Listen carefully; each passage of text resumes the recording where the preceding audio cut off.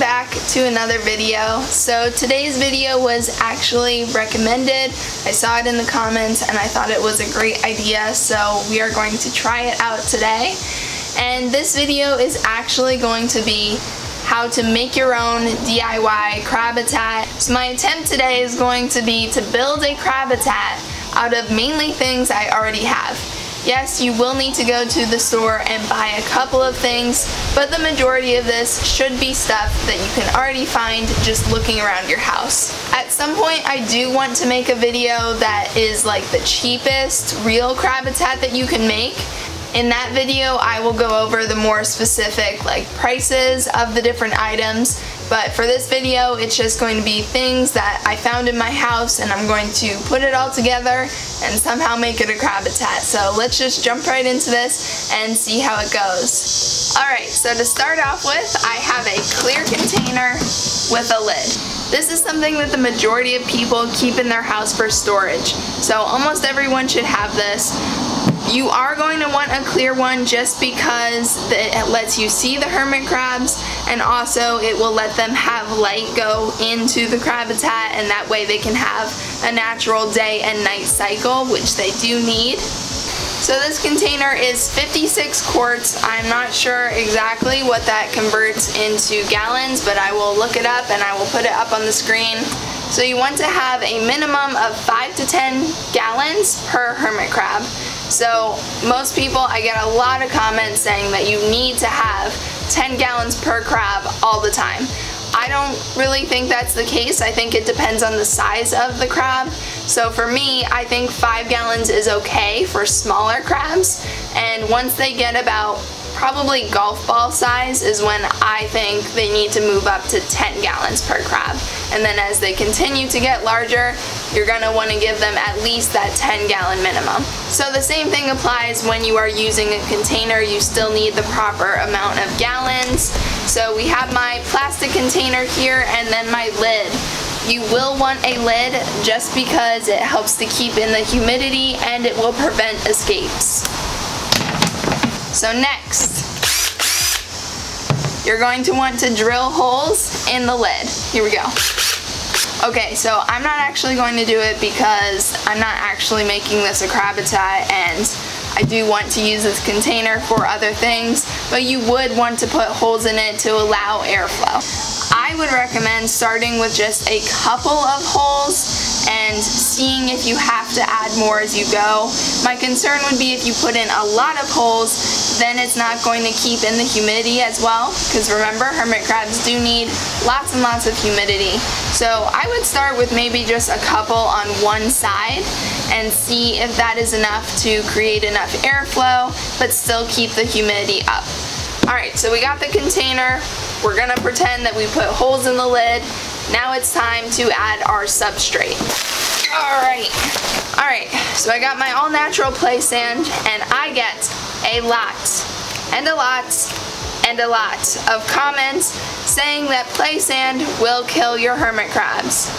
It will not. This is all natural. It is safe for them. In the wild, hermit crabs live on sand. Sand does not kill them.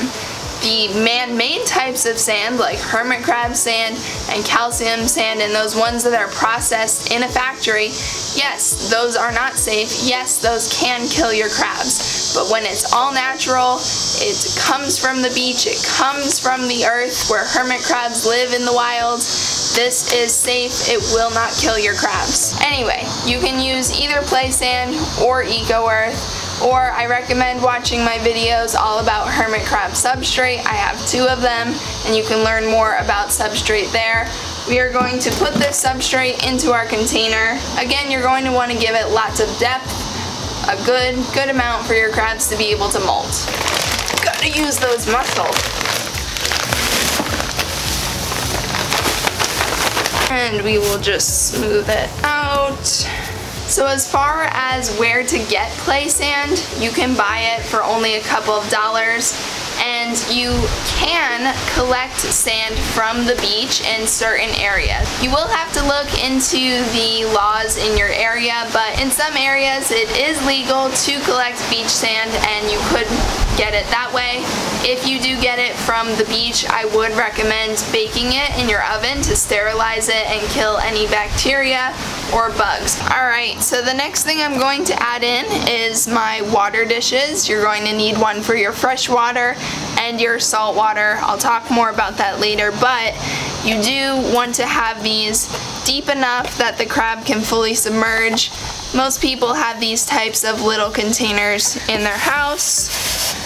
Then you're also going to want a food bowl, and this could really be anything. It could be a smaller bowl, it could be a lid for a container. This could really just be anything to keep the hermit crab's food on, so we're gonna put that right there.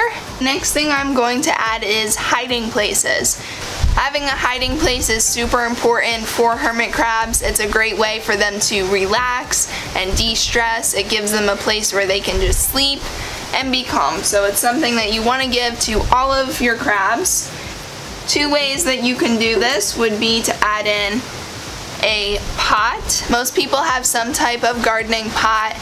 This one is painted, and I would not recommend a painted one. If you were actually to use this in a Crabitat, you would want it to probably just be a plain terracotta one, but this is the only example that I have right now. So I'm just going to kind of put that in the tank like that. And then I also have a jar, and I've talked in previous videos about jar caves.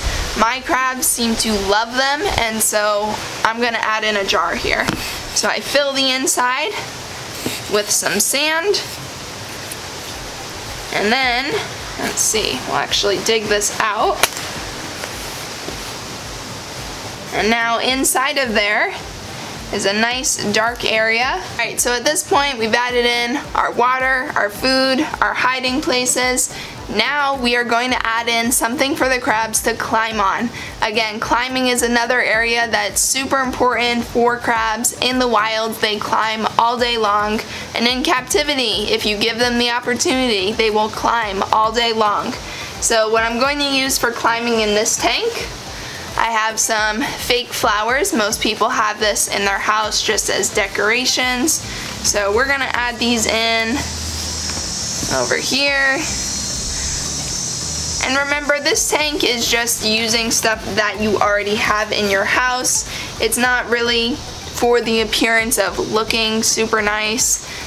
You could go out and spend money and make it look nicer, but for right now, this is just using what we have. Most people also have some sort of string, twine, netting, something along those lines that you can use to add in and give your crabs more climbing opportunities. You could also use wood if you have any wood for decorating in your house, although you do want to make sure that it is a kind that is safe for hermit crabs, and I will link down below somewhere where you can look at the different types of woods and if they're hermit crab safe or not.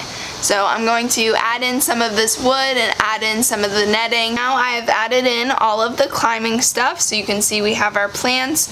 I also added in some of our wood and our netting. I added in the netting to the pools because you do want a way for the crabs to climb out of the pools, that way they don't drown.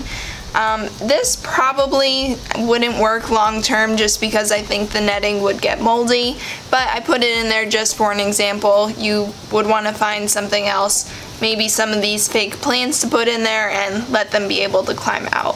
But for now, this is what we've got. So at this point, I've added in everything that I can to the Crabitat that is probably stuff I have around my house. However, there is a couple things that you will need to buy in order to make a Crabitat work. So now we're going to look at what those items are. Firstly, you will need an under tank heater.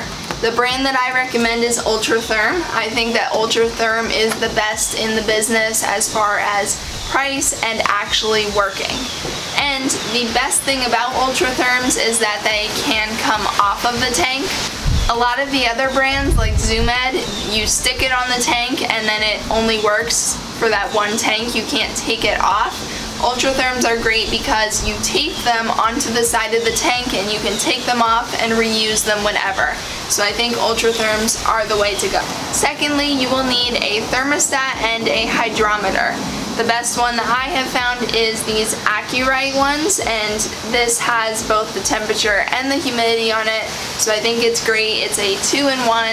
They're not that expensive, and you can find them at like Walmart, Home Depot. There's a couple of different stores. Third, you will need to buy salt water, so you cannot just use table salt or any other type of, sea salt or whatever for your hermit crabs. That stuff is not safe for them and it's not natural. The most common brand that is found that is safe for hermit crabs is Instant Ocean, and this can be a little bit pricey.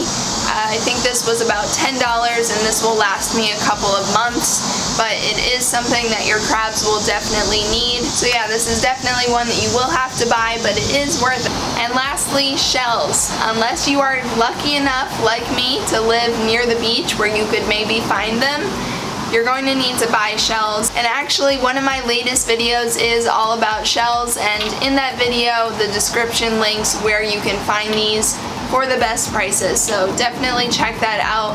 The pet stores often do not have the right kind and they are expensive, so I would definitely check out those links and see where you can find some better, cheaper shells.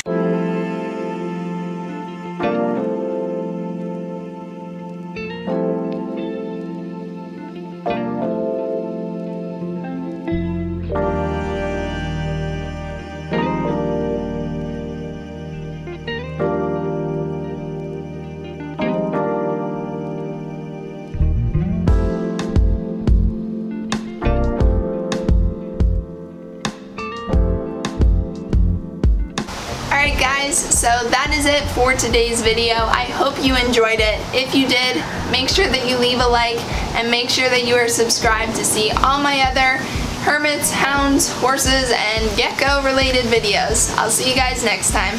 Bye!